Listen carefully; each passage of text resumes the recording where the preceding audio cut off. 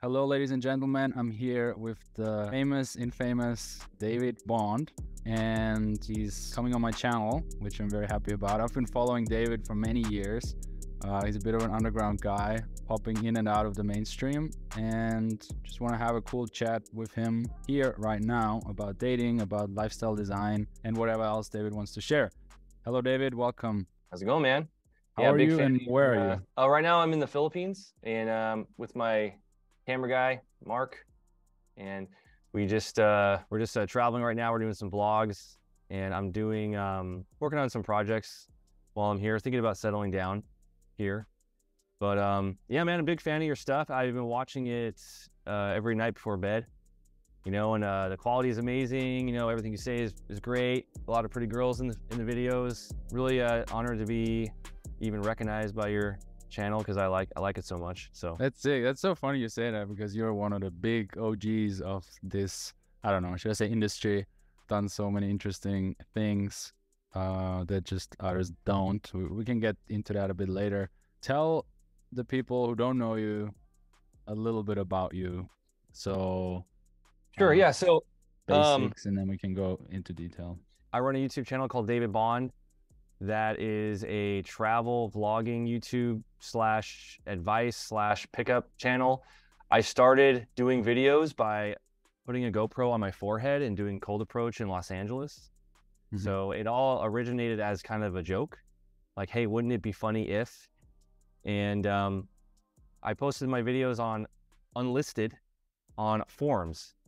And eventually I started traveling. I stopped doing the forehead thing and I started putting on my chest.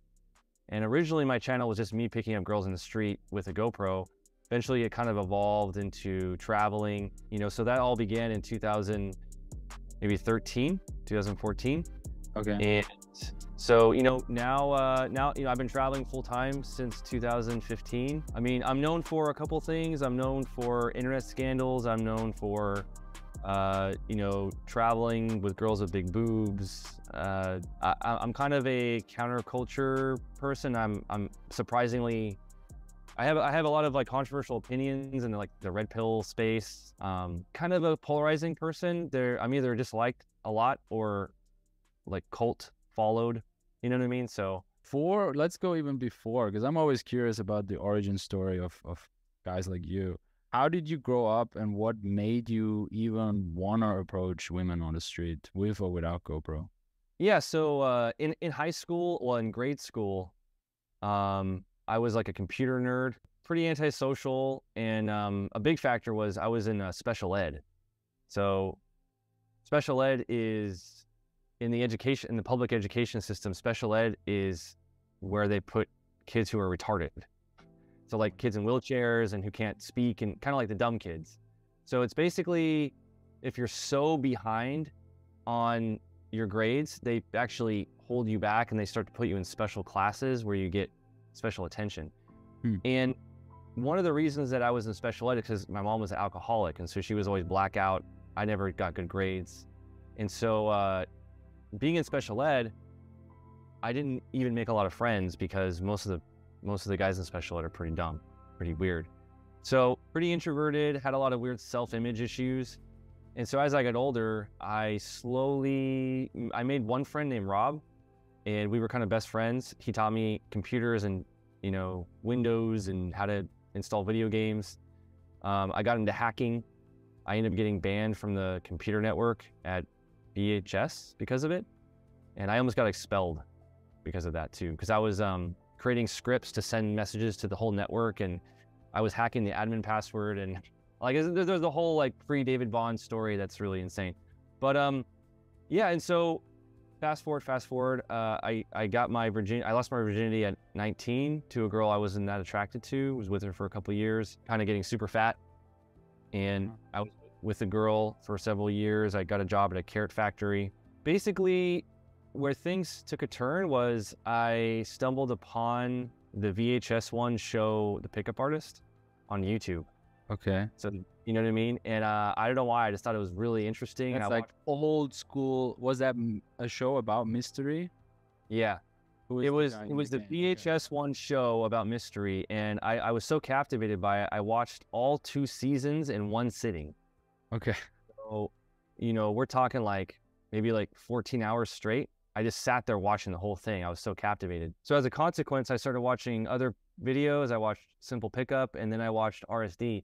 And I was watching it just because I'm like, this is interesting. That was it, you know.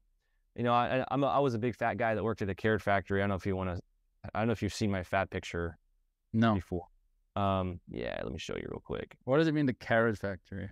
I thought carrots. So I worked at a factory. This is what I looked like back then. Oh wait. Yeah. Oh my God, that's proper fat. Yeah. I can send the actual image.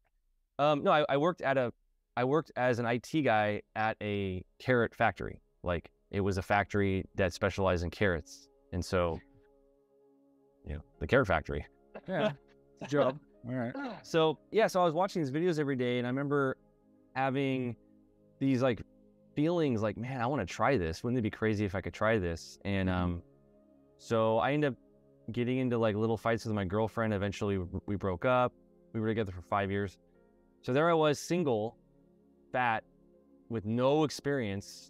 Like, when I say no experience, I really, I know that all the guys, they like to try to pretend that they're history. Like, I was a nerd. I was so shy. Mine was like, I was pretty, I didn't go to prom. I didn't go to a single party. I was in special ed. I was in the computer lab. Like, I had maybe like 1-2 friends. And so my interaction with girls was virtually nothing. Maybe my sister had a friend over and I would like look at her.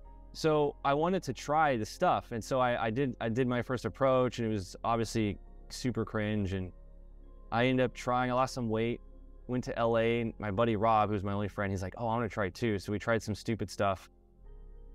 One girl ended up liking me, and I got so I was so traumatized by how it worked. I was like, wow, a girl responded. And so I just kept doing it. And then eventually I joined those groups, like the Facebook groups with like all these guys, and it's mostly just a bunch of weird dudes. This is before Tinder as well. So one thing led to another, and I started practicing and going to LA and doing it. Eventually I bought a GoPro, and when I bought a GoPro, that's when everything really accelerated, because people started on the groups they call me the GoPro guy, Right. Because everyone was doing like these shady like cell phone camera, like it was all shaky and shitty and bullshit, and mine was like 1080p, like super nice, and it was like on my forehead, so the audio was perfect. And how did that influence the interactions? Like, because I've thought about doing that, but I was like, yeah. So I have all the footage, and basically me and my buddy Rob, we would just go, either I would wear the GoPro on my head or he would. And so he might do an approach just regular, and then I would walk into it, and the girls would say, what's that? Keep in mind, this is 2013 when GoPros were barely even known. Right. And we'd always say the same thing. We'd say, oh, he lost a bet and he has to wear that all day. And we would say it's off. We'd say, oh, it's off. It's actually just doing a time lapse. Every 5 minutes it takes a picture. Like, we had this stupid explanation. Right. And the girls are like, oh, that's so funny. These guys are funny. Like, that was it. And so if I did an approach with the GoPro on, the girls will go, what is that? And I go, oh, I lost a bet. I have to wear this stupid thing all day. And then we had this story where like, oh, the football game, we just find out what. And so once there's a backstory about why I'm wearing it, they didn't really give a fuck. Yeah, once you set the frame, people just like, okay. Yeah. And the same thing is when I did it on my chest, I would say, oh, I'm just testing my new camera. I'm actually doing a time lapse later. Let me show you an example. And I'd show an actual example. It was just me like walking, and they're like, oh, that's weird. And then they just chat with me. So yeah. So when I started doing this, it was cool. But eventually I got kicked out of the groups because they thought I was promoting something.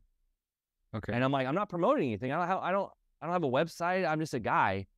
And I was like, oh, it sucks. I had this urge to do something crazy and big because I just was feeling like this doom of getting older, because I was 26. I was approaching 27. And I was sitting there thinking like, dude, I'm 27. I'm almost going to be 30. I haven't done anything. Mm-hmm. I haven't left the state. I haven't been in a plane. I've never been in a bar. I've never been in a club. Like, the number of things that I had done was like really embarrassingly low, you know? Right. And I know every like guy loves these stories, like I was a nerd and, you know, everyone, but I mean, bro, like Sounds pretty nerdy. Yeah. I was pretty, I mean, like, I'm not exaggerating, you know what I mean? So I was like thinking like, I'm going to be 30. Like I haven't done shit. I had this urge to do something big. So I did a skydive, and the skydive really freaked me out because that was my first time being in a plane, you know, my first plane I jumped out of. Jumping out of it straight away. Yeah. And so I was all adrenaline shot for like 3 days.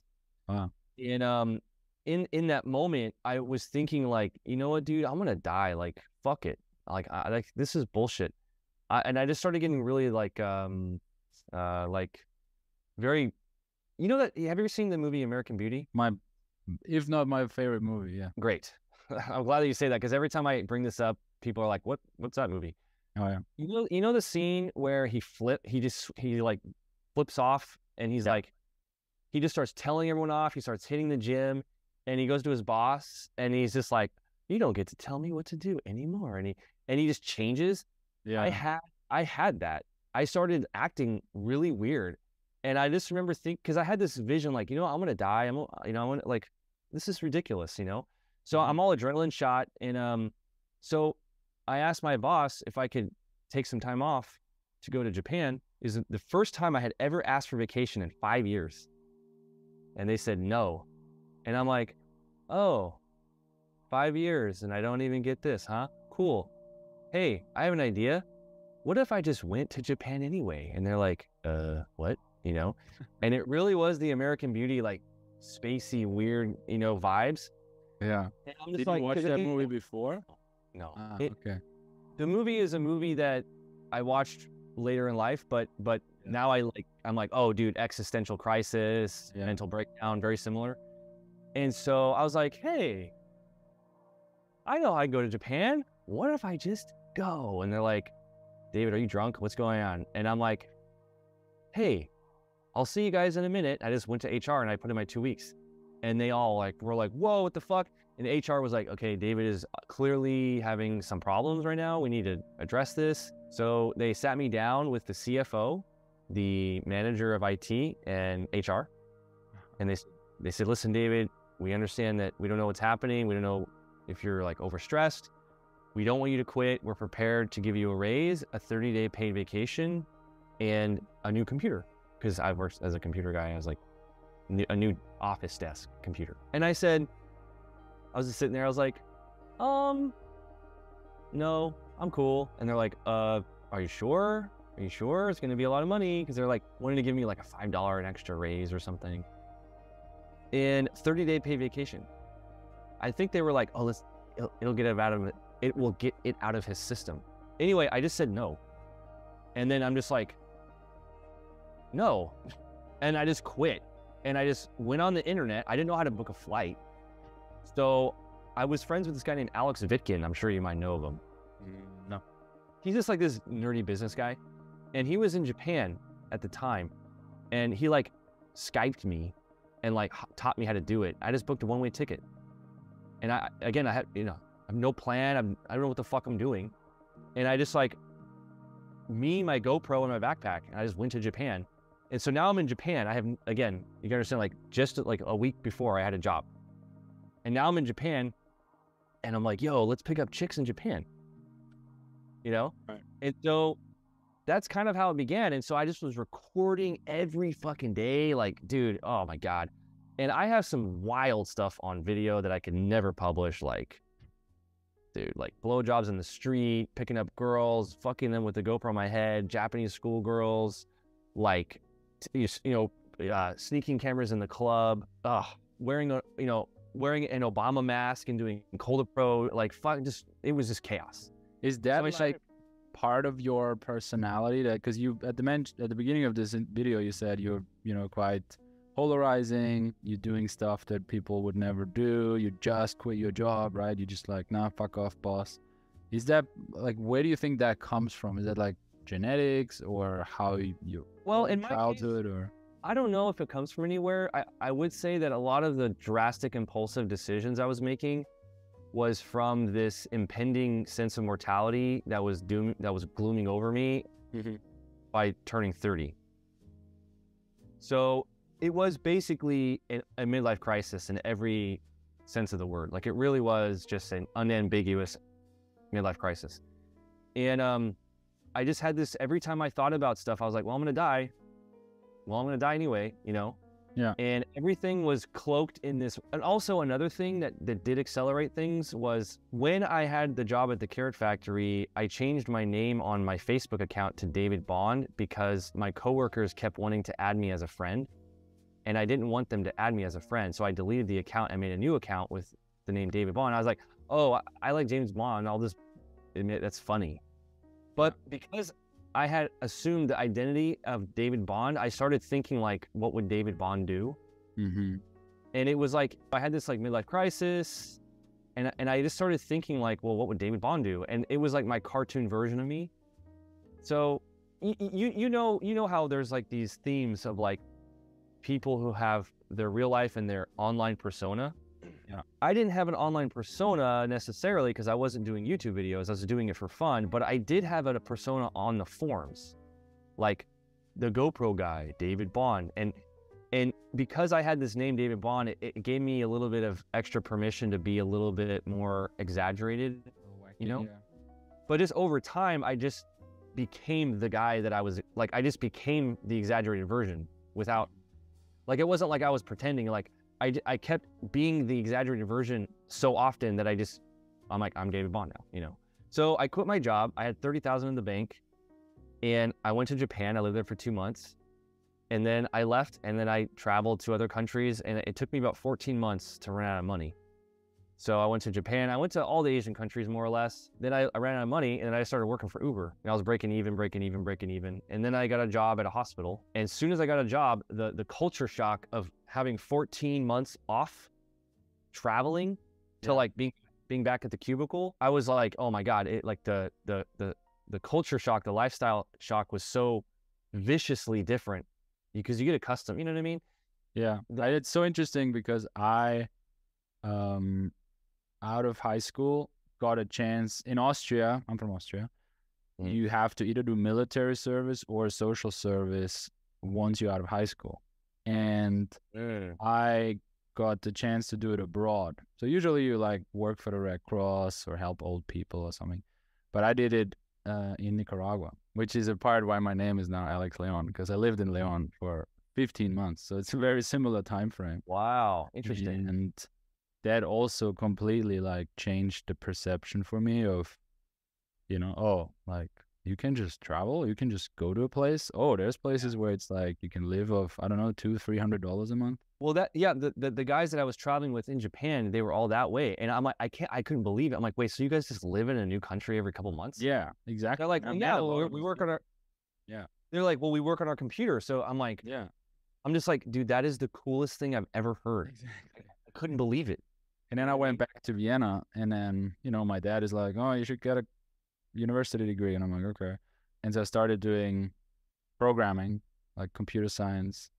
And it was just like draining as fuck. And I also had this culture shock coming back to my own country of like, oh, all the people here just think the same way.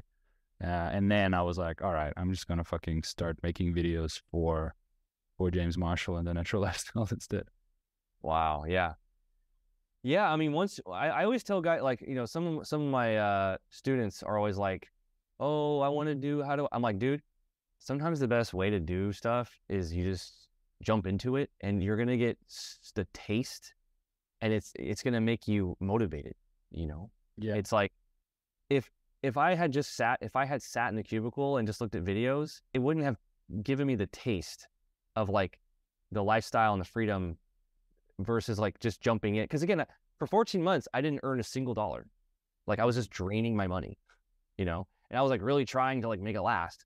But eventually that 30K turned into like 3K. And I'm like, okay, yeah, I can't do this anymore. So yeah, so I was back in the cubicle and I said, you know what? I'm just gonna save up 30K again. That was like, yeah. My original plan was, what if I just had a job every other year? That was my, I was saving up money. And that's when I was like, this is stupid. Like, what if I try to sell something?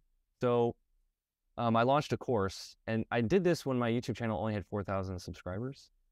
Oh, by the way, I failed to mention there's actually a lot of stuff in the middle. Some of my videos got on World Star. Some of my unlisted videos got leaked. I made the news. I mean, this is all, you know, so old, I kind of forget about it. But I had little internet scandals while I was traveling, and my channel just accidentally blew up, and it was all from unlisted videos. I didn't even have any public videos. You know what I mean? I had an unlisted video that had never been published that had 3 million views. So you never tried to be famous, but No, because the content was so outrageous, it happened anyway. because I would post it on RSD forums and like Right. Facebook groups, and so I was just doing it because it was funny. I didn't, you know what I mean?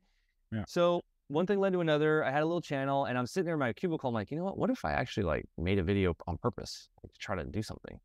So I made a little course called The Idiot's Guide to Getting Laid in Japan, and I made it all outrageous. I made it so ridiculous, and I just made it, and I made it while I was at work. So if you watch the original product, you can see me at work in my work uniform. I'm like, yo guys, welcome to, you know what I mean? So I because I had night shift. So night shift, there's only one IT guy at the desk. Day shift, there's like 5.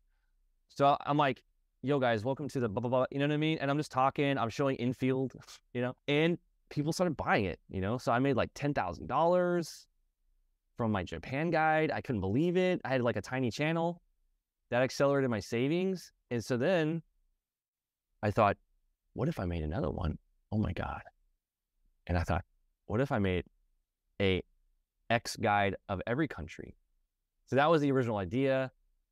I started launching these little courses, and they were cool. Eventually I started like breaking even, and I'm like, yo, I'm breaking even. I can't believe it. Yes. Living in $200, $300 a month apartments in like the ghettoest parts of everywhere. And yeah, so that was how it all began. And things have evolved and changed, and yeah, that's pretty much the story, you know. So here I am now. Lately I've been, you know, I have a few projects that I've been doing. So for example, we have a program called the Millionaire Social Circle, which is like a social circle photography boot camp thing. Yeah. Where guys fly in, they get lectures, they get presentations, we go on their phones, we look at their stuff, we give them Instagram photos, we teach them Right. stuff. So the objective is Can you learn game, but also build your online profile. Yeah. And another selling pitch is like some of the stuff that I do, some of the stuff that I teach could never ever be published because it's so controversial, it's so edgy, it could be misinterpreted so easily, especially now. Yeah. And I go, if you guys really want the cutting edge David Bond technology, you gotta fucking be in the room with me, dude. Yeah. You can't, you know what I mean? There's that. I'm a business partner with Squatting Casanova. So he does like cold approach, fundamentals, 101, like dating 101. And I do like the advanced in space, really crazy, wild stuff. And so we kind of both work hand in hand. Right. Yeah. And because you are like an expert in kind of using technology. Obviously you're a hacker, right? You told me that. And you used forums a lot, and I know how I don't know, you've been running ads on Facebook, and can you talk about what you want to share? So you know, I first started off doing cold approach in Los Angeles, and I only did day game. I didn't like night game. I thought it was scary. Yeah. No, I just never went. Me too. I don't like night game, and I'm good at day game. It's just how it is. And it was cool, but then, you know, the Tinder stuff came out. It was cool, but I still was like, there's got to be, you know, there's got to be more. So I started like hacking Tinder. And so like I have a programmer buddy who was able to tap into their API. We got like 800 matches in like 1 hour, and we had this, I got banned, and we did a bunch of experimentations. Then I started doing experimentations with how to trick Tinder into thinking you're like a hot guy. So I have this old technique that I've retired. It's called the golden switch. The golden switch is you create a brand new profile, you use the photos of a really attractive guy, you buy gold, you boost, you get all the matches, then you switch the profile to you wait for the profile to populate the new images, then you swipe on the gold matches. And since the girl matches you after you switched, she never knew that your profile was different. So the algorithm boosts you because you're like, oh wow, this guy's getting swiped right on a lot of attractive women. So his algo score is going to go through the roof. Yeah. Basically, you use some other guy's pictures, you do the switch, and then you message the girls. And so like I loved asking girls, so why'd you swipe right? Because they didn't swipe right. They and not on you, on the other guy. They'll backwards rationalize why they swipe. They're like, oh well, it's your puppy picture. I'm like, oh really? That's funny. And another fun thing of doing the golden switch is you end up matching with like ex-girlfriends who they're like, I didn't match you. How would I match you? And you're like, well, you must have swiped right. Yeah. So that, or like, I found a way to trick Tinder into giving me infinite refunds, for example. And like, I can't get into this too deeply because, maybe perhaps, but for educational purposes, allegedly, there's a way to trick Tinder into giving you infinite refunds. And so if you buy a super boost, which is like $100, yeah, dude. That's insane how that's $100 these days. Well, yeah, Tinder now is pretty tight. It's hard to break. But now what I do, so that's all taught exclusively in my Millionaire Social Circle Mastermind.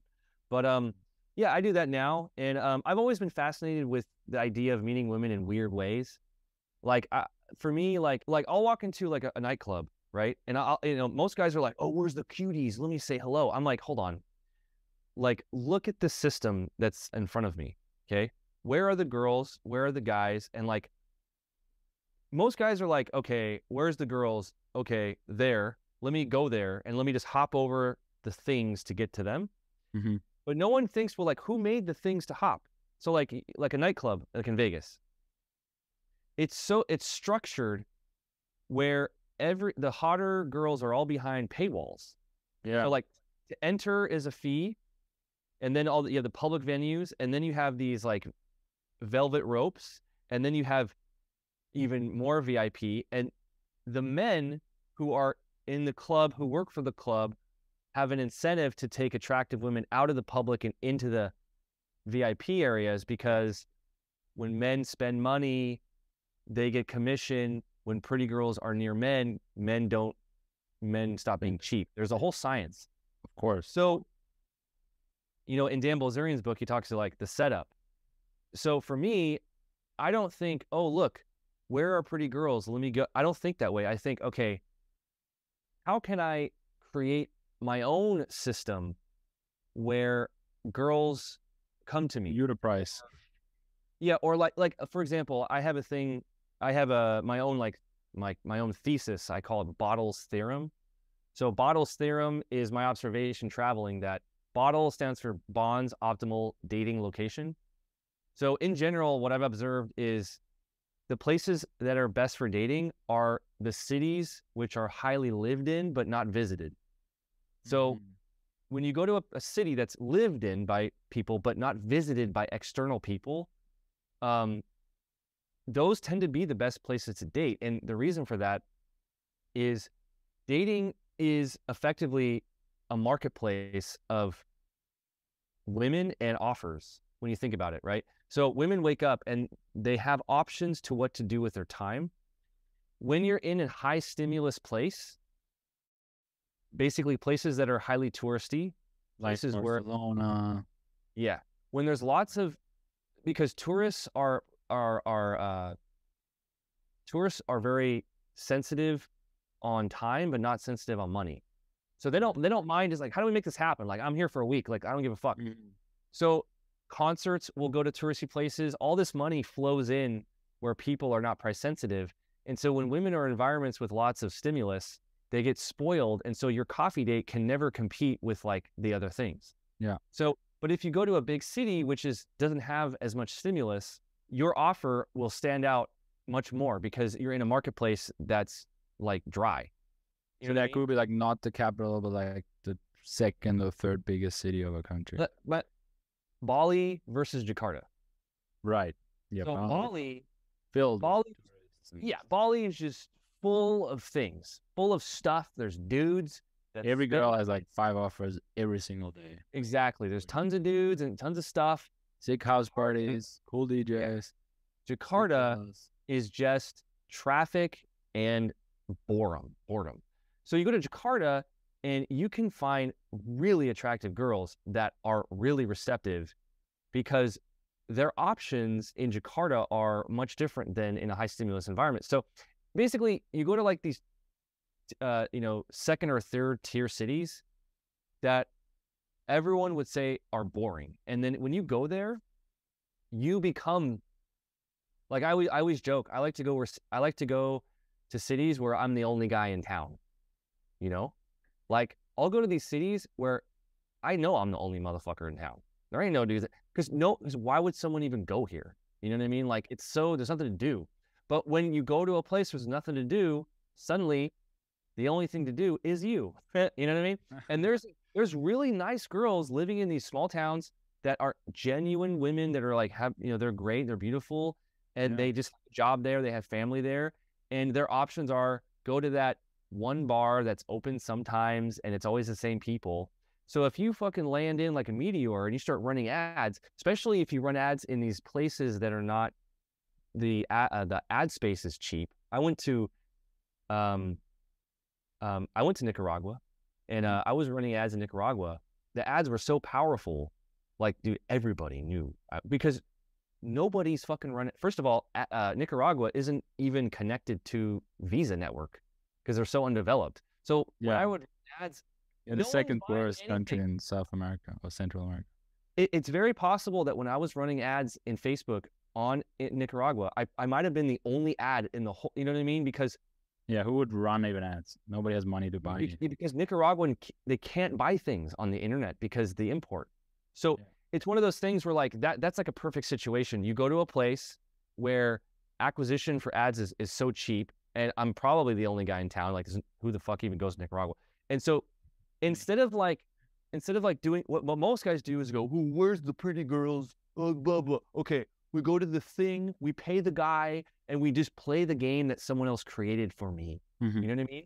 It's basically like there's some genius that set up a game that someone else can jump into and like make them money. Right. But I want to make my own game. Okay. Yeah. I'm gonna fly in like the Terminator in, the scene where he falls naked. Like he just lands naked and he just gets up and he just walks into a bar and he's like, give me your clothes, give me your boots. And then he's like driving. And now he just like starts terminating. Like, that's what I do. I just land. I don't know anybody. And I'm like, turn on the ads, turn on this, boom, hundreds of messages, create the funnel, blah, blah, blah, blah, blah, blah. And then like within a day, I have like, a harem. Like, you know what I mean? Like I'm here in Cebu. Mark came here to help me document some of the harem stuff I'm doing. And I'm like, all right, cool. Like, I'll just go like a week ahead. And the idea is he's a professional videographer. The idea is he wanted to like document the process. The problem is like in the week of us being separated, like I had already created it by the time he got here. So, you know what I mean? Like, so I already have 4 girls in my group chat. We're hanging out. And so it's all about playing the game smarter, not harder.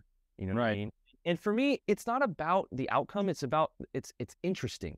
Like, do you know what I'm obsessed with? And this is going to be my next project. I want to meet girls that don't have a smartphone. Now, do I want that? I don't know if I want that, but how would I do that? Like, if you had to find a pretty girl that's single that has no smartphone, how would you even fucking do that? That's an interesting puzzle. I don't even want, like, obviously a girl that doesn't have a smartphone, there's probably like something going on there. Maybe, I don't know. But I know that there are girls that exist that are somewhere out there, probably maybe in the mountains, that just maybe there's no signal and there's just no reason. And so I think it's interesting to solve that. Like, what if I paid a graffiti artist to like, okay, you want to know? Here's an example. There's a guy who's one of my subscribers.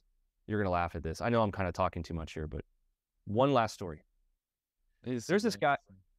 Not applicable to most viewers, but definitely fascinating.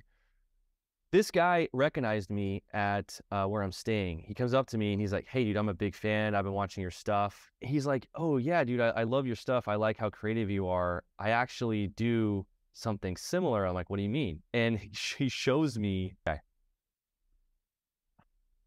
What is it? Can you explain?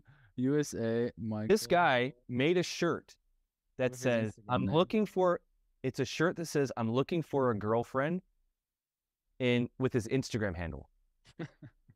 And I'm like, what do you do? He's like, okay, what I do, I follow your bottle's theorem. Again, he's a follower. He goes, and I just walk around. And girls think it's funny that I have a shirt that says I'm looking for a girlfriend with my Instagram handle. They think it's funny because it is. And guess what they do? They post it on Facebook. And it goes viral because of how funny it is. But guess what? There are girls who are like, I'm going to message him. Are you serious? And he's like, yeah, I meet tons of girls this way. The guy literally just walks around. He's like, I'm going to wear a shirt that's clearly funny, but it's indirectly marketing me. And so if a girl looks at me and is curious, obviously, like maybe like super hot girls probably won't do this. Yeah. The point is not whether this is effective. The point is this guy is thinking differently. And I like that. That's interesting to me. The low IQ stuff is, let me go with the pretty bitch, where the pretty girls at. What do I have to do? Buy the bottle? Cool. Hello, pretty girl. It's like, dude, that's so lazy. Like, can't you think a little different, you know? Well, that's where your hacker mindset comes in, and mine as well. Like, you know, that is so interesting though, because most of my clients are engineers or financial analysts or smart people, programmers, right? And they're so good at hacking systems. They're so good at even hacking money, career, and they're so bad at hacking social stuff. Yeah. So if some people would just apply the same mindsets there, plus, you know, combined with charisma, I guess mainly like overcoming the fear of approaching, which you did by realizing, fuck, life is short, I better just fucking do something about it, then there can be amazing results. Like I often say, engineers actually have an advantage in dating because they're able to hack shit and think in systems and, you know, scale stuff. Obviously, you know, you're a special guy in that sense, and you've been to different countries, you've seen different cultures. What would you advise, let's say, you know, as a first step for a normal guy who's not going to be like, I'm going to quit my job, move to Japan, fucking strap a GoPro on me, make an online course. What is advice for guys out there to just get started? Because, you know, I know it, especially the TNL channel has like 120,000 subs. People watch our videos. Hundreds of thousands of people watch the videos. How many do end up on the live workshops? Like under 100 every year. So what is the first step people can make today to do something about their social and dating life? A is volume. I always say this, more data equals more feedback. So the mistake that a lot of guys make is they want to know all the answers to things without like doing any activity. They want to like analyze. I like to make this analogy with poker, right? There's two ways you can learn how to play poker. You can watch a bunch of tutorials on how to play poker. You can start running math equations on ace king versus pocket queens. And you can like do all that. Whatever. But you can do that, or you can just play poker. Yeah. And the question is like, is 10 hours of studying poker instead of 10 hours of playing poker, which one is more learning? And in my opinion, 10 hours of playing poker is going to be more learning. I think what most guys do is they want to know all the answers before they do anything. And they're always like, so what's the perfect opener? What's the perfect picture? It's like, yeah. Like, well, because they're afraid, right? They're afraid to actually make the opener. I think it's better to do stuff without knowing how to do it and then studying how to do it, than just studying how to do it. Right. Like so many guys, like we do these weekly calls in our groups, and so many problems could just be solved if these guys just had more volume. So yeah. So some guys are like here's an example. A lot of guys, they do online dating. Some guys meet girls out, and they're just not getting enough data points for anything to be meaningful. So, you know, maybe a guy's like, oh man, I did a boost. I got 50 matches. And then we open his phone and we're like, dude, you didn't reply to anybody. Like, oh, I haven't replied yet. I'm like, okay, you can't, it makes no sense to analyze your one date when you have 50 lead. Like, you need volume to get information. So what I always do is I go, look, if you're wanting to learn stuff, you need to treat it the same way that you would treat anything else, right? If you were wanting to learn how to draw, you wouldn't be like, okay, I want to draw the Mona Lisa. Like, you would just start sketching. You would like stencil, you know, you put your little paper over someone else's art and you just try to like outline it, you just kind of cheat, you know? Yeah. Maybe you just start drawing circles. Maybe you start doing stickmen, and then you slowly move up, whatever. I remember when I used to drawing, I used to like draw eyes, and then I draw noses, and you just kind of draw. The act of drawing without knowing how to draw is how you learn how to draw. With drawing, that's so obvious, and I would love guys to make that mental shift also with social stuff, with approaching, because I get it. It is hard, right? It can be scary. There's a hot girl. What is she gonna say? What is she gonna think? I'm gonna feel like an idiot. But it's like, okay, so what? Like, once you get into the flow, you understand that nothing matters. Like you said, we're all gonna die, and that she doesn't remember you. Just like people have this mental block around doing a first approach, or going a date, or escalating on a date. And I can relate because I've been sitting on dates for probably a year. Once I got dates. Before I didn't get any dates. Then I did street approach. I know this is like a controversial take. Like there's a lot of debate. Like, oh, should you like go on dates or do approaches with girls that you're like not super attracted to? I actually think you should. I think like how are you gonna learn? Exactly. I go, look, dude, gonna be attracted. Like if you got a girl that says yes, just go on it. Like there's gonna be things you learn even if you're not wanting her. And like, what else you got going on? Swiping on fucking TikTok? Yeah. Like guys are not willing to just get their hands dirty and just do stuff without knowing how. They always want the answers first. They're like, oh, what is perfect? Everything's like, bro, we had one of our millionaire social circle students. Keep in mind, he paid $12,000 for this. He gives me $12,000, and we have all these lectures, and he didn't even make an Instagram until the first week. And we're like, why didn't you? What do you mean? We're like, dude, we're doing photo shoots. We're delivering these like high quality edited images. And he goes, I just don't know what the perfect username is. I'm like, dude, you could, first of all, you could change it anytime. I go, you paid us $12,000. We're giving you really cool information. We're delivering photo shoots for you. We're doing everything. We're teaching you how to run Instagram ads. We're teaching you how to do everything. And you're hung up about this stupid detail. Yeah. So that's like the perfect example of like, was he an engineer or what was his job? Yeah, he was like a computer programmer. Yeah, I see that. It's just like they're overthinking stuff. And the problem is what makes them successful in their job in an engineering, which is like perfectionist and thinking stuff through and planning really well before, deploying, fucks them up in their dating life. That's the thing, is because there's nothing less mathematical and logical about humans. Humans are messy. We have moods. We get sick. We have hormones. You ain't gonna analyze. You know what I mean? You can't. Girls aren't robots. You can't ask ChatGPT what the fucking approach. You know what I mean? Like, you have to just accept that social, meeting girls, meeting people is something that's messy and doesn't make sense sometimes. Yeah. It doesn't make any sense. So it's better to think of it more like an art than a science. So you just need to accept that you're just doing this messy, sloppy, weird thing. And the only way to get a sense of it is just to jump in and just make a bunch of, and accepting also because again, when I see on my infield videos, I see comments. There was one guy like years ago, it was hilarious. He analyzed every approach in the comment section, and he would like replace one word I said, and he said, would have been better if you said this, or the way I was standing. Oh, your legs are too much together here, or your tonality in that second sentence wasn't strong enough. And you just know that's a guy who just never approached a girl in his life, because then he would know if he'd done approaches that it doesn't fucking matter. It's first of all your vibe, and you just, like you say, volume there. The girl doesn't give a fuck anyway.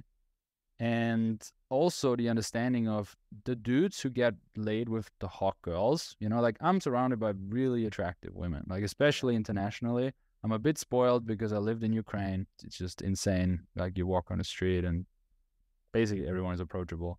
And still I'm often with not so attractive girls, and I'm sleeping with not so attractive girls to get to the level. Like, you have to be comfortable with everyone in order to get to that level. People think, oh, I just skip the 5s, 6s, and 7s.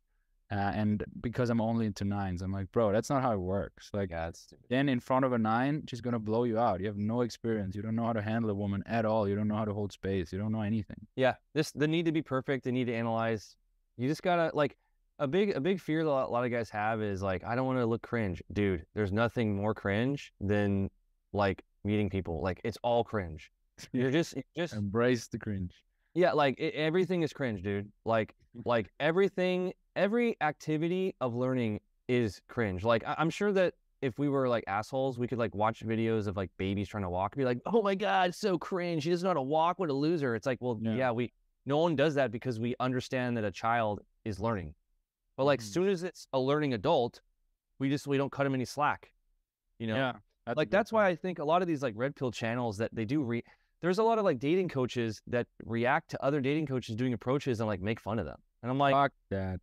I'm like, I go, what do you, don't you realize that your viewers are probably going to be more scared to do it? Because if they look at you and you're like, look at this guy, he's so stupid, he's so cringe, it's embarrassing. Jesus, man, you're putting all this pressure on the viewer that if they did it, that you know what I mean? Like, it's like if you're in a nightclub and there's guys in the corner who are like, look at those dancing people. They don't know how to dance. See that guy in the red shirt? He's not that good at it. Yeah, like, okay, like, imagine a dancing teacher talking that way. Yeah. Imagine a dance, like, that's why I think it's so crazy. Yeah. It's like, all right, guys, we're going to react to this cringe. And you're like, dude, you're literally a dating coach. Like, this is like a dance instructor making fun of people dancing wrong. Like, obviously it comes from a deep sadness and pain inside these types of people. Like, the more I'm in this, the more I learn. Like, even in comments, I just have empathy now for people roasting me in my comments, for people criticizing me. If people make videos about me one day, I'm gonna be like, thanks for the free exposure, basically. Yeah, I'm not getting angry. I'm not arguing with anyone. And I just see it. Like, I've never once in my life have I been criticized by somebody above me, like more successful, making more money, having hotter girls. It's always the guys below who are just punching up. Nobody's punching down. So what I want to get at is, correct me if I'm wrong, but I feel like there has been more approaching / pickup / dating content out there a couple of years ago. And I feel like YouTube either took a lot down, dating coaches got too scared to put themselves out there. Maybe it's crypto. People try to make money with crypto instead of dating courses. But I feel like the competition is less. You know, thinking back, RSD was huge. There's less. And I think it has something to do with cancel culture and just like dudes not wanting to put years into their channel and then YouTube just shuts it down overnight. Yeah, I have a lot to say on this subject. I actually think it's, first of all, YouTube algorithmically banned a bunch of pickup channels a few years ago. Yeah. That nuked a lot of material. That was because of that BBC documentary, or? I don't know the exact cause, but there was a time where all the pickup stuff got deleted. A bunch of people I knew got banned. Everyone was having strikes, and that really, really put a huge dent, and like that nuked a lot of stuff. When that happened, there was this massive vacuum that needed to be filled, you know, of content like dating advice stuff. That's the first factor. The second factor is there is a issue in the Western world of men being sexless. This is something that's growing. We all know that's the statistics. That's like 33% of guys haven't had sex in like a year or something like that. Or I think it might even be more. I don't know the exact stat. Quarter of every guy under 30 is virgin. Or... The number of guys that are struggling to meet women, that percentage has been going up and up and up and up. Yeah. So you have a bigger demographic of guys that are sexually frustrated, simultaneously with a lack of real information on how to solve it. Okay. So all the information on how to solve it, because like if I was watching YouTube today, I would stay fat and I would stay at the Care Factory. I just would be mad because instead of watching RSD and Simple Pickup, I would be watching red pill stuff. Yeah. So you have sexually frustrated dudes. You have a vacuum of content, a vacuum of genuine, real, how to fix it, problem solving stuff. Yeah. Okay. This vacuum got filled slowly with the new stuff, which I call them the microphone dating coaches. So the microphone dating coaches are the guys that kind of look like you with the microphone. They're just in front of a microphone and they just talk about stuff. They don't I show call them the bedroom dating coaches. Yeah, the bedroom dating Their coaches. bedroom. Yeah. So you have a sexually frustrated, huge male population, and then you have these dating coaches. And then what happened was the guys that started to change their red pill stuff to stop being about how to fix your life. It started to be about like how to hate girls and how to make them look stupid. And let's attack women. Let's insult them. And that became popular because when you're sexually frustrated, it's actually quite entertaining to watch an OnlyFans girl get destroyed. Yeah. Fuck, right? Yeah. It's the same thing with, remember like in 2016, where it was like feminist gets destroyed, or like, libtard destroyed by facts. And it was like all these videos of like feminists versus, you know what I mean? Yeah.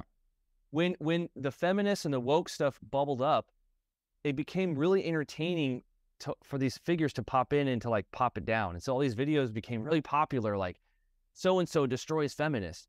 Well, I think a similar thing's happening where you have a sexually frustrated male population who is so sexually frustrated, they're actually angry. Mm-hmm. And suddenly this red pill, right? Yeah. Then you have an algorithm that says, if these sexually frustrated guys, they need something to click on, and if you give them something, if you're sexually frustrated and you see a video and it says like Fresh and Fit destroys OnlyFans model, embarrasses her, it's exciting because you're like, like she won't fuck me, but at least she's stupid and I want to watch her get destroyed. It's a very similar. I want to fuck her because I just proved how stupid she is and I'm smart. Therefore, I would never, and therefore I'm right. Yeah. It's the same thing as the feminists getting destroyed by like Milo Yiannopoulos. You remember those videos? And they were more for America. Viral, dude. Feminist wreck, destroyed, libtard. There's all that stuff. That's because there were people who were on the political spectrum who were like really frustrated with the political situation. So these videos went viral. So I think there's a lack of real stuff because it got banned. It got filled with all these dudes in front of a microphone. They slowly realized that if instead of giving advice, if they just yell at women, the videos go viral as shit. And then the women are like, oh my God, this is great. If it goes viral, I can promote my OnlyFans. I can promote my whatever. And so now you have this like symbiotic relationship of like men hating women, and then women like, yeah, hate me. Let's make some viral videos. And then you have these sexually frustrated guys who are probably buying the OnlyFans simultaneously getting it. It's like so insane. And so, well, what's next? What's happening next, in your opinion? Do you have visions for the next, I don't know, 5 years, or where it's going to develop? So I have a prediction. I call it the sexual male exodus. Right now, we have a storm brewing where the sexual dating market has been imbalanced for a long time, where you have a lot of the most traditionally attractive men all concentrated in like just a few places. Mm-hmm. And those places also have a problem of obesity. So like half the girls are fat. So like the girls have access to the hottest guys, and their competition is like the supply of attractive women is really low because of the obesity. Because attractive guys who, are rich and powerful and cool, they want girls that aren't fat. So the supply is artificially lower because of the obesity. So this dating market creates this weird situation where all the hottest guys, all the coolest guys are all in one place. And the women, the supply of women is reduced because of the obesity. So that's why you have these wild things of girls who are like not even that attractive, like being flown out to Dubai and all that shit, right? Mm-hmm. Right now, though, because of COVID, a lot of people have moved online, and the realization that they could just take their laptop and go somewhere else, it's slowly hitting the male consciousness. Like the passport bro thing is like, they put a label on it. Yeah. I've been a passport bro forever, right? But the sexual male exodus will occur when it's finally hits the mainstream male consciousness that they can actually just travel. And once they realize that, they're like, hold on, like this dating market that over here is radically different than this dating market, and they start You moving. mean like North America, high obesity, girls are spoiled versus, I don't know, Asia or Eastern Europe where girls are not obese. I mean, you walk out here, there's no obese person, and still traditional. Is that what you mean? Exactly. Right now, American women are more or less competing with nobody. The way it works is women just stay at one place until they're moved by a man. Women rarely move themselves. So another thing is that, so men are willing to move women around. The problem is the women in other countries are hard to move in. You can't move them into the country because it's really difficult for like, let's say if a girl's from like Venezuela, you can't easily fly out a Venezuela chick to like Miami because of the visa laws. But it's easy for an American guy to go to Venezuela. Well, actually not Venezuela. Let's say Colombia. It's only a one-way. The women can't come here. So the women in America are guarded because they can only they're only competing internally. Yeah. But the girls on the outside can't be flown in, but the guys can fly out. Right. So the marketplace hasn't realized this yet. Does that make sense? Yeah. Once the guys are like, wait, I can just fly out, I can live cheaper and I can have better women, and it doesn't even change anything because I'm on my laptop anyway. Colombia is only a 3-hour difference. When that starts to tap into the male consciousness, there's going to be a sexual male exodus where men are just going to start to like fly out, and they're going to go, wait a second, like I don't need to pay rent in San Francisco. I could just go to Colombia. The girls are hotter anyway. Like what's the big, you know what I mean?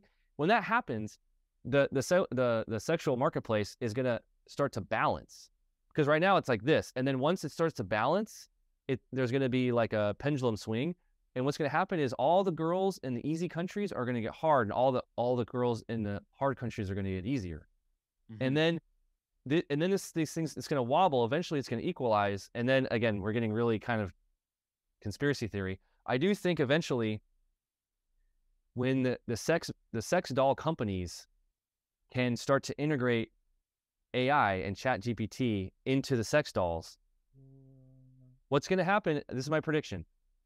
The sexual male exodus will occur. That's going to balance the sexual marketplace, while simultaneously sex dolls are going to get advanced enough with AI that sex will become worthless. All men can get basically 80% of is with virtual no cost or work. Yeah. At that point, sex will become a worthless asset, and the new asset will become connection. So women will no longer be able to wield their body as an asset in the negotiation of dating, because it's worthless now. The new asset will be connection, and women, to compete in this environment, will have to go back to the traditional. Could you define connection in that context? Having like deep connection and like romantic, falling in love, intimacy, deep conversations, true, genuine. Like, look, we all know, like, for sex, you don't need to have a deep conversation. Of course, you know, if the girl's hot and she's down, you're getting like all this, but the sexual need is going to be satisfied. But then that need to have a conversation and cuddle and know it's a real human, and the touch and the feel, and like all the stuff that isn't sex that we love to do with women, like having them around if we're sick, maybe they clean the house, maybe they give us comfort, like all the wife stuff, all the wifey stuff, that's going to become the new wielding mechanism. So if you're on a date, the girl's like, if the girl's hot, it's going to be like, who gives a fuck? My sex robot's hot. And which they're going to have to, because currently girls get rewarded by society by, you know, having a hot Instagram profile, basically like feeding into the narcissistic social media machine, which is against the connection. Like they can basically be toxic, narcissistic, have certain character traits that makes it harder with them to connect. So there is a bit of a conflict happening there as well. Because yeah, I'm around a lot of girls with a lot of followers, and it's just like they are on the narcissist spectrum purely due to their environment and the world rewarding them for that. So Well, because yeah, exactly. Because okay. On Instagram, girls are getting social media has globalized the dating world, but God, honestly, man, there's so much I could talk about. yeah, it's huge. We can do a part two one day. It's huge. Yeah, But I get look, you. at the end of the day, when sex becomes a worthless Commodity. asset, Yeah. it's not like every single girl was a 10 physically. Yeah. Like really imagine that. You would no longer be talking about hot girls. That would not be a meaningful thing to talk about. Yeah, it's not rare anymore. It's a I don't know. It's not a rare NFT. So what would be rare? It would have to be she's smart. It has to be human connection. The other things about a girl would have to they'd have to compete on that. Yeah. And that would, dude, I'm telling you, man, the sexual malevolence is going to go like this. It's going to go like this. It's going to equalize. And then probably by this time, the robot stuff's going to happen. And the game is going to change big time. You think that's like when do you think sex robots are actually like moving like humans, feel like? I think it's a lot sooner. I'm not even going to pretend to. I mean, I don't know, 20 years or less, maybe. Yeah. I mean, it took the internet 20 years to go from 1995 to now. I mean, Jesus, Yeah, sure. I mean, so and the AI stuff is moving. AI is new every week. Okay. I mean, it's kind of, you're right about this vacuum. It was interesting because there was this documentary on the UK BBC where there was like a undercover journalist on a dating workshop. Mm-hmm. And the dating workshop was pretty harmless, I would say. I mean, sure, right? There was some, I don't know the company, and they were a little bit like, I don't know, talk to that bitch, or not even that, like nothing like horrible. And then they tried to make this documentary exposing them of like men manipulating women on the street, giving them their phone number. Like she was manipulated into giving her contact detail consensually. Yeah. And it was like the documentary got really bad reviews, not just from like pickup community, but everyone. They were like, you guys were trying to expose something that wasn't even expose worthy. But still, YouTube then took down a third of all channels in that. And I think that's what made RSD go, oh shit, we should pivot to business. Otherwise, we lose our entire business. Maybe that was the reason, maybe not. But I feel like that was part of it. And maybe management. Yeah, well, look, Tyler's called me many occasions, and we've had like really long conversations. He's overly paranoid about everything. Yeah. And every time any of me and my boys get canceled, he calls us to get details. Just to get. He's a little paranoid on a lot of things. He's also getting older. I think that the decisions that RST is making are not 100% him. I think that he's got his business partners, and look, whenever you're doing what they're doing, like they're not. When they first started, they were like very principled and very like, let's talk about what's true and false. And now they're like, well, let's look at the analytics and let's deal with the number. It just became like, let's make money, basically. It's just like the band that sells out. It's like, oh yeah, I'm bad. It's kind of like it's like a cool underground band that's like edgy, and then suddenly like record labels start offering them money, and they're like, all right, let's remove the anarchy patches and like let's sell Coca-Cola. It's. I got you. Well, there is still this vacuum because now I feel like how as a man do you learn what actually matters? Because you switch on YouTube, like you said, and then what am I hearing? Okay, women are either idiots, and every woman is on OnlyFans, which is just not true, right? Like, yes, there's a lot of girls on OnlyFans, but it's definitely not like a high percentage. Like, there's still a lot of fucking girls out there who just normal women who just want to have a normal dude.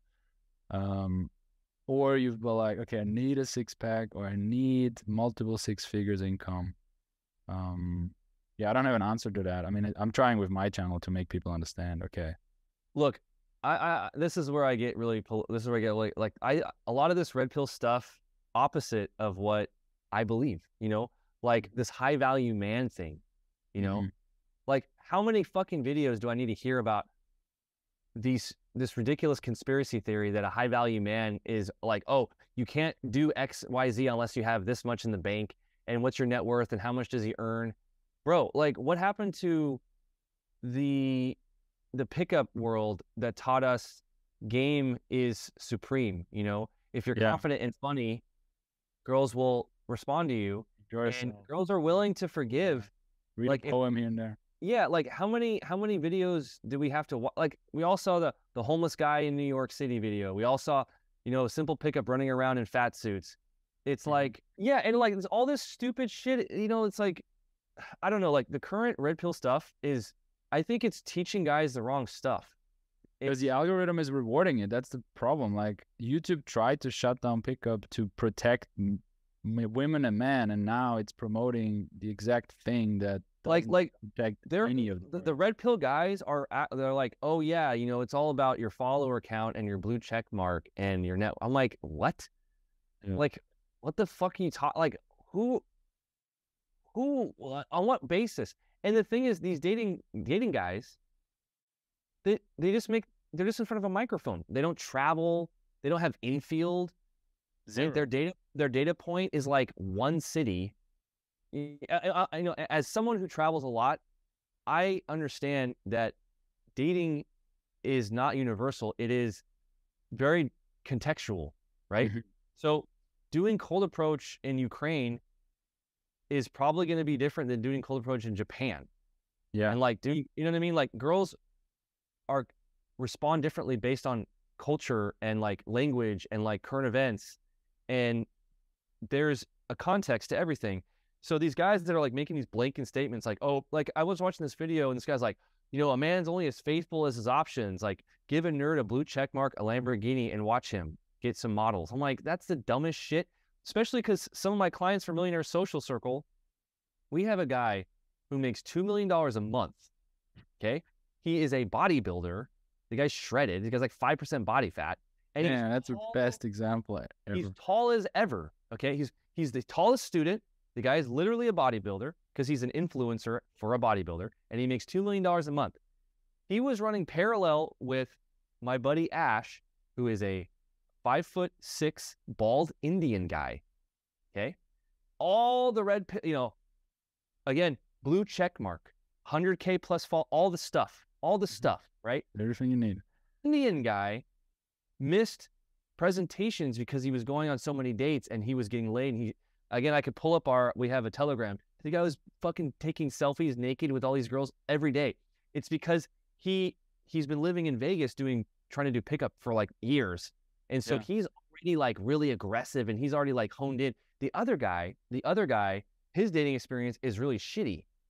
But on paper, he has all the stuff, right? So like, oh, what happened to the theory that it's all about the high value man blue check mark? It's fucking so stupid. It's untested. What really matters is if your game is decent, if you're taking action and you're implementing. I mean, like you and I know that all things being equal, like what really matters is like you, and you are not your net worth. You are who you are and what you talk about and your presentation and your vibe and your energy and your confidence. I think I think I know what it is. I know some of these guys are like high value man. The thing is, they are high value. They have money. They have the blue check mark. They have whatever, but they're also really charming, and they're leaving that out. Like, the guys who promote that, they do have charisma. They have great game, and then they also got rich, and now they're selling courses, and obviously, you don't sell a course as well. You know, you don't sell a charisma course as well as a business course, because with a business course, you can say the course is 2,000 and it will make you 10K. Easy math, right? But if the charisma course is $2,000 and I tell you your charisma will double, it's like, all right, how you put a number on that? Yeah. So yeah. Well, look, I mean, at the end of the day, like, you know, the algorithms are rewarding this. It's just a marketplace of attention. It makes all, you know, the girls are acting in their self-interest. These guys are acting in their self-interest, and like, you know, whatever. It is what it is. Like, I don't really. It's mildly irritating to me. Gratitude too. Whatever. Yeah, it's mildly irritating, but the reason it bugs me is because I have all these Telegram channels with all these dudes, and they're like, they bring up this stuff and they're surprised that I don't agree with it. You know what I mean? They're like, what? Yeah. You don't like Andrew Tate? I'm like, why would I like Andrew Tate? Like, what is he doing that I want to do? Like, Yeah. okay, he smokes cigars and he yells. I don't give a shit. Like, this is not interesting. That's actually how I brought up your video. Yeah. Your stuff. I'm like, this guy's cool. He does stuff I want to do. He's living a life I want to live. Like, Yeah. I don't care who has the most views. I don't care how big your private jet is. Mm-hmm. Like, It's I care, realistic because you know, like, you're just not gonna become Andrew Tate. Andrew Tate is Andrew Tate, and he did his thing, and he became rich, and he fucking grinded, and he's been on camera for I think like fucking 15 years, and that what made him very good at talking the right shit. Yeah. Just like people have to understand, you will not become Andrew Tate by watching a bunch of Andrew Tate videos. Also, it's just like yeah, it's just like, I don't know. I mean, a couple of years ago, everyone was irritating me with like bringing up vaccine debates. And then it moved to like Andrew Tate. I'm like, don't you guys realize you're like the girls talking about gossip magazines and Kylie Jenner's ex-boyfriend. You're just talking about the trendy stuff. Like, why don't you guys like spend your time like trying to get better at stuff? yeah, go like, outside for a bit, say hi to yeah, like learn stuff from people that have things you want. Okay, do you want like my Telegram channel became this vaccine debate channel for like the longest. It's like hours. I'm like, you guys, what are we learning? What are we doing here? They're like, yeah, but didn't you see this link? Look at this. Oh, yeah. Illuminati. I'm like, okay, can we, and now they all moved to like Andrew Tate jail. Did you guys see this? Gonna move to Trump again. When is the next election? You want to share a little bit about your program and what is the outcome for guys who work with you? What's your desired outcome for them? So we have a program that's coming out called the Cancel Cure. So the Cancel Cure is my like privacy course. Huh? Tell me about that. That's interesting. So the Cancel Cure is a very niche product. And what it is I've been canceled like 15 times. And it's a course on privacy. It's a course on what's called operational security. So, we talk about it's basically how to become immune from cancel culture. We talk about facial recognition, doxing methods, digital footprints, ways to protect yourself in a society where false accusations exist, how to stay safe because a lot of our clients are like, they have a lot to lose. Mm-hmm. And a lot of them are actually really scared to live an interesting life because they're so scared to lose. That I can get falsely accused. Mm-hmm. Like one of the guys that I coach is well, it's kind of hard to talk about him without people knowing who it is, but he's a multi-billionaire who flies around in jets. And the guy has relationship struggles because when girls look up who he is, yeah, so like his problem is like, oh, dude, he's so scared of being canceled. He's so scared of this. He's like, I can't do this. I can't do this. I can't do this because people are going to Google me and blah, blah, blah. So like the Cancel Cure is like, how do you solve this problem of being someone who wants to protect themselves in that age of cancel culture? So that's a course that's coming out in like 10 days.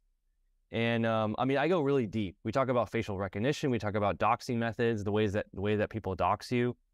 Here's an example, a very trivial example. A lot of guys use WhatsApp and they use their real phone number on WhatsApp. Mm-hmm. Well, with a phone number, you can do a background search on someone. If you sign up for those public records websites, you can just type in the phone number. And if you're using the real number everywhere for years, it'll pull up your stuff and I can get your address. Right. So if you're going to be talking to like hundreds of girls, using your WhatsApp, you don't want to give your number out. So I talk about ways that you can use crypto to buy rental, like rent a phone number for 5 minutes just to get the text verification on WhatsApp. So like all my WhatsApp numbers are fake. I talk about, having self-destruct on all your chats and like ways of preventing screenshots and like, ways of screening. And it's basically a full-blown privacy course to protect guys in this age. We talk about how to scrub your name off public records requests. There's actually services you can pay to nuke your name off that.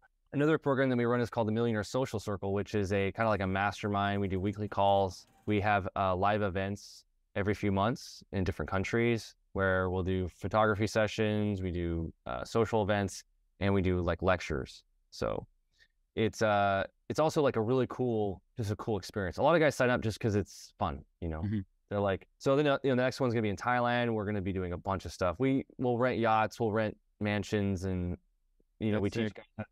It's really cool. It's Similar things. I think maybe we should collab on that one day. Cool, man. Well, yeah. Listen, find me at David Bond. Just go to YouTube, type in David Bond, and this has been really fun. Good, cool. So yeah, when everything's up, let me know. Yeah, guys, make sure to follow David. Interesting stuff. He's always on the edge of stuff and hacking, dating. So thanks for tuning in, and I'm gonna link David's socials below. Thanks, David, for coming on, and see you in another episode if people want to see it.